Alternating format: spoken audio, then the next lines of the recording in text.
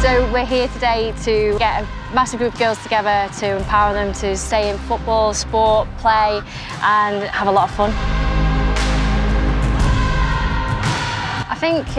sport in general is a very male-dominated platform, and I think to be two female women coming over to Senegal to actually inspire young people to stay in sport, see that we've got the job roles that we have, and then give them an opportunity to see there is opportunity within sport generally, for me I think it's really important. Le projet RECAF-Jeu est un projet innovant qui aide les filles à s'émanciper, à s'autonomiser, à développer leurs capacités à travers le jeu et le sport. Parce que le sport est non seulement important pour le développement physique, mais aussi pour le développement personnel.